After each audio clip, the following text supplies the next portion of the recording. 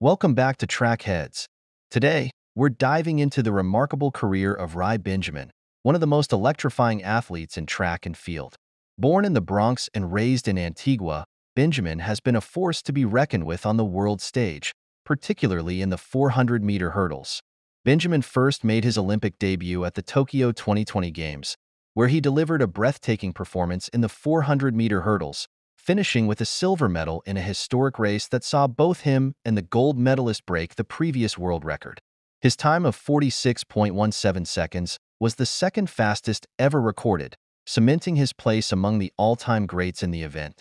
Fast forward to the Paris 2024 Olympics, and Benjamin finally claimed the gold medal that had eluded him in Tokyo.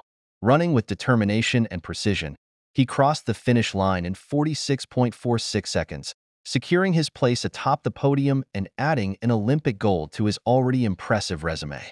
As we celebrate his triumph in Paris, it's clear that Rai Benjamin has solidified his legacy as one of the best 400-meter hurdlers in history.